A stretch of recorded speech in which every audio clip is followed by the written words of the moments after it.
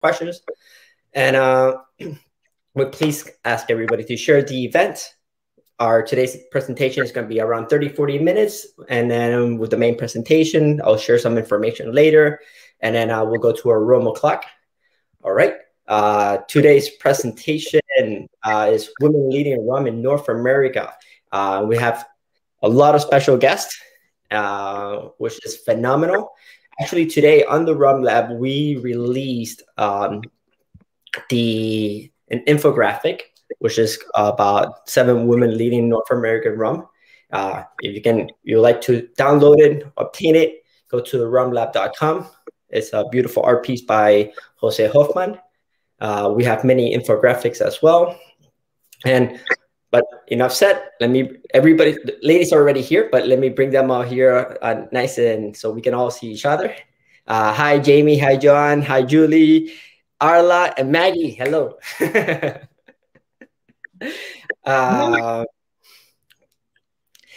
So since we're many, I think the best way is that we the way I'm seeing the screens, I have to my left, I have Julie, then JoAnn, then Maggie, and then Julie, and Jamie's, then Julie and Arla. There we go. So we can go like that. I'll say the names. Plus, I also have videos from Karen and Erin that could not participate because they had previous commitments, but they did share some videos. I think the first thing we should do is talk about a quick brief about who you are. And maybe we can actually jump to the first question. When you're talking about who you are, you can also let me know, or let everybody know, what were you doing 20 years ago? And what was your perspective about the alcohol industries? Let's start with Jamie. Oh, goodness. Hello, I'm Jamie. I am in St. Michael's, Maryland, and I started Lion Rum Distillery almost just over 7 years ago. I'm about to have a birthday, and what that means is that this time 20 years ago, I was about to turn 21. So things were very different. I was definitely not as booze soaked as I am now, nor should I have been. But you know, I was already in the spirit world. When I was in my late teens, I started working in hospitality. So I worked at golf courses and hotels and restaurants, and found myself from everything from a beverage cart at a golf course to behind the bar, learning about food and spirits. And so most of my life has been in this space. But 7 years ago, everything changed, or I guess almost 8, when decided to actually start making rum and bringing that back to this little tiny corner of the world. St. Michael's is a lovely town. We're on the eastern shore of Maryland, and I have neighbors that are a brewery and a winery, and it just kind of fit and made sense. So we do really, really small batch American rum. We use Louisiana sugarcane. We do a traditional double pot distillation, and we love rum. We believe, you know, all you need is rum, and it can do so many versatile things. And I'm really excited to be here with my fellow rum makers in this space. All right, thank you, Jamie. All right, JoAnn, tell us a little bit about yourself. JoAnn Elardo. I want to say like I'm 5'8". JoAnn Elardo. I'm in Cape Coral, Florida. Wicked Dolphin is our rum distillery, and I started this in 2011. 20 years ago, I would say I was in Eastern and Central Europe, right when the wall broke. I started a business over there in retail, and it wound up into a pretty large distribution center. We were the licensing agents, or the licensees for Converse sneakers. We had Skechers, Merrell, Caterpillar, most of the American brands, because there were nobody else over there at that time. And I lived and worked and commuted back and forth from there for 19 years. I sold the business in 2008, just one of those lucky breaks where somebody came in and wanted us very bad. And I found myself in Florida. I was visiting my parents down here. Most people, like, if you're from New York, your parents are in Florida. It's just the law. And I was visiting my mom down here, and she said, before you leave, you know, make sure we bought a little place. And I never went back. I just loved it here. And I had some interest in some farming in Florida, and one of them was a little bit in sugarcane. I was looking into investing in something, and I was drinking a terrible rum. And I was sitting there on the lanai having a rum, and I go, oh my gosh, this shouldn't be so bad down here. This should be much better. And I took a look at it and I said, I think we can do this. 80% of the sugarcane at that time was from Florida. So I started looking into the sugarcane fields and the different sugars and what was being produced down here, and it really caught my interest. I bought myself a small still, convinced my nephew to come down, and the two of us started making some rum. And for about 2 years, we just made rum. We didn't tell anybody we were making rum. We were just lucky enough to be able to do that.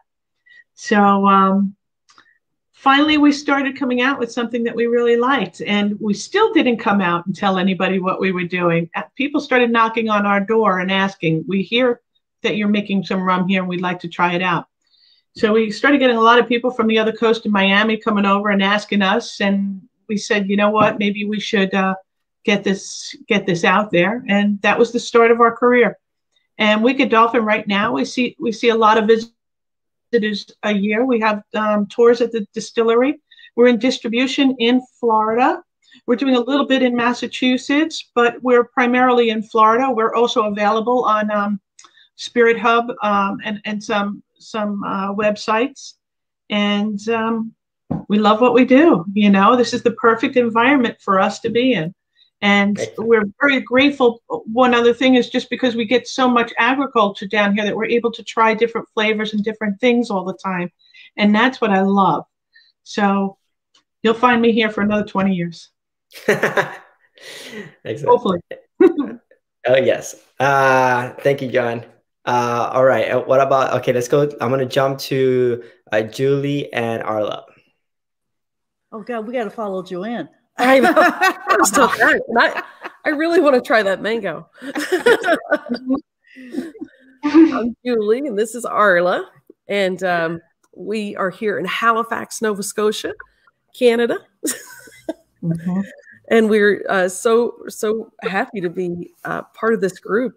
Yeah, I'm not sure how we got into this group, but we are pretty happy, pretty excited. And if anybody's wondering where Nova Scotia is, we are probably about 7 hours from Bangor, Maine, northeast. Just keep driving north. You hit us. And so we started a distillery actually in Prince Edward Island, which is about 4 hours from here, in 2007. So 20 years ago, I would say that I was trying to convince her to do a distillery.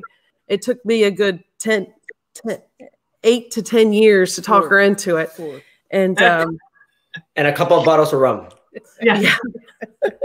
It did take a lot of convincing back at that time because there were hardly any little guys out there. So it was really new. It was a really new idea. I think at the time there was probably in Canada, all of Canada, maybe 8 to 12 small micro distilleries. That was it in all of Canada. And when she came to me with this idea, she thought it was nuts. Oh my gosh. Because I do the books and the numbers and find the money when she runs out. And I was like, oh my gosh. I just make the rum. She does everything else.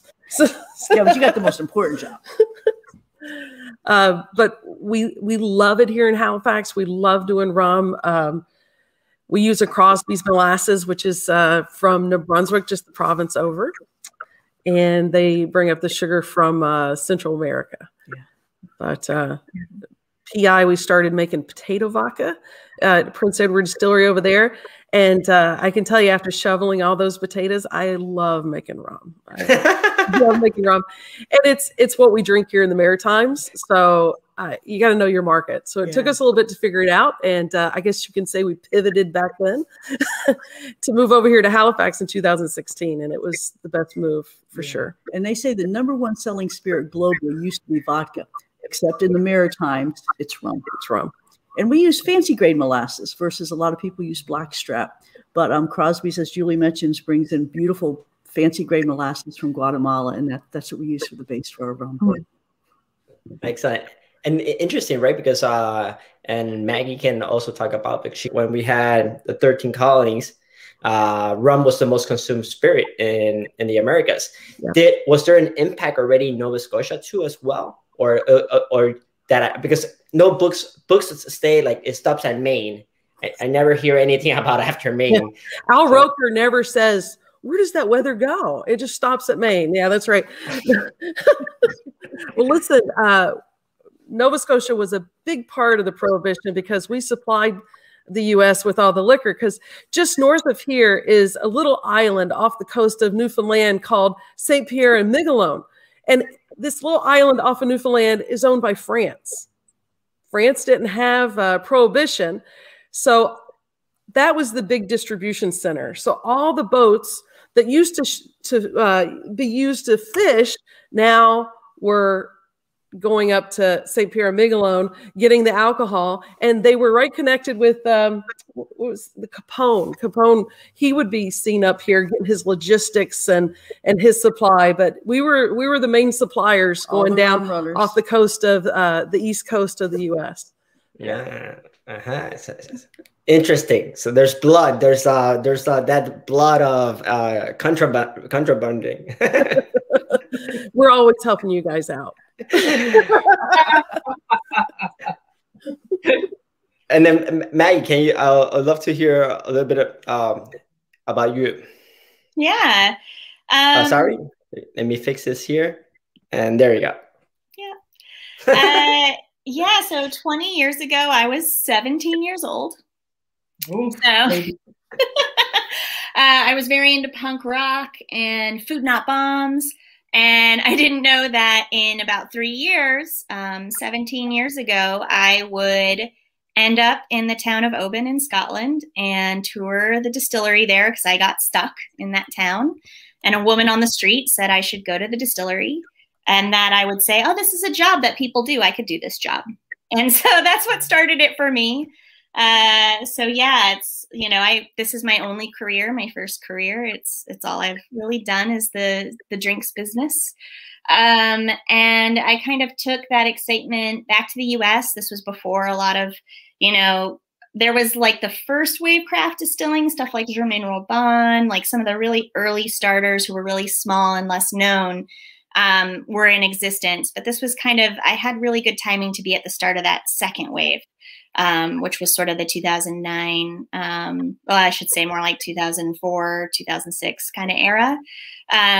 So I went to wine school and studied winemaking and distillation and how pumps work and how to taste different casks to create a blend, and how to decipher quality and how to technically taste, and the science of fermentation and the chemistry of alcohol. And started working, you know, as a private wine buyer at a wine shop. And I started to figure out that if I knew the most about spirits, which I did already, that I could kind of get to do some of the most fun stuff.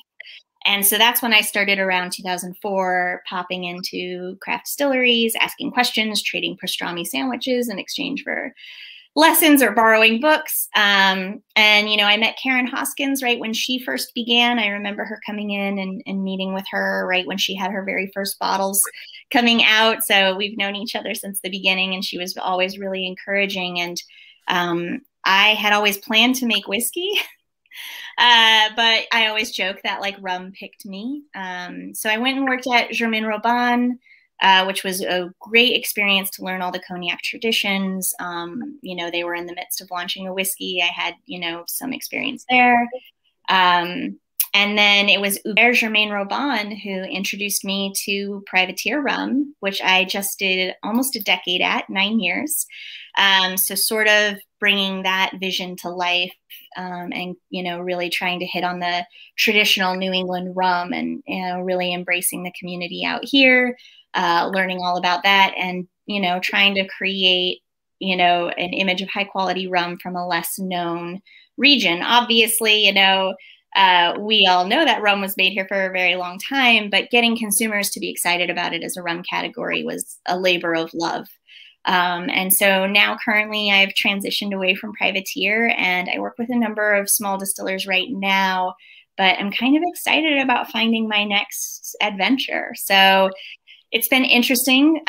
In the last few weeks, a lot of our fellow American craft distillers have reached out just to connect and say hi and touch base and tell me about their projects. And it's kind of cool. I think when I was with a company, people maybe didn't approach me in the same way. And now it's kind of a cool role to hear what everyone's up to and connect people with each other, and do that kind of stuff as well. So, you know, my background was mostly in like the technical side to begin with. You know, I studied at Siebel and alcohol school, Jamaica. And, you know, I have like the technical background, but I also really like to kind of blend it with the artful background as well. So yeah, I'm just about in my 17th year of pursuing this. And it's been, you know, great. I've been fortunate to have the distillery experiences I have, from, you know, traveling with David Pickerel to working under Hubert to getting to be kind of at the earlier start of the East Coast rum in, you know, the United States, continental United States. So it's been a long road, but it just keeps getting longer. Spirits is always, you know, the long distance race. I think we can all agree on that. Maggie, and when did you tell your parents? And I'm just thinking about my daughter right now. I'm like, dude, like, hey, Dad, I want to study up. I want to be like I want to study up, specialize on alcohol and the creation, and like they were like, okay, let's do it. We'll help you. I had a lot of freedom as a child, so my parents weren't super involved. It was more of just me being like, I'm just going to do this and just doing it. That's kind of how I've kind of always done what I've done. So it just worked well for me to just be like, this is what I'm going to do now. We kind of joke about that. This is what we're doing now, and just going out and doing it. So, well, I do have a video of Karen that you mentioned her, and let me bring her with a quick intro. Hi, my name is Karen Hoskin. I am the owner of Montagna Distillers, normally in Crested Butte, Colorado, although right now I'm standing in San Clemente, California. My distillery is almost 13 years old, and we are kind of one of the early vanguards of American rum's resurgence. So 13 years ago, there wasn't much happening in the craft spirits world at all, not to mention in the craft rum world. So that's where I got my start. I'm the owner and founder, and pretty much every position you can picture. I'm so jealous. Karen, you can see she's getting like a 10, and here I am in Seattle. I'm getting whiter every time.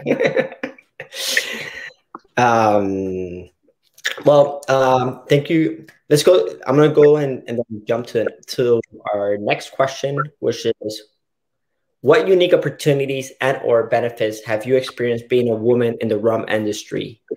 And we'll start, of course, with Jamie.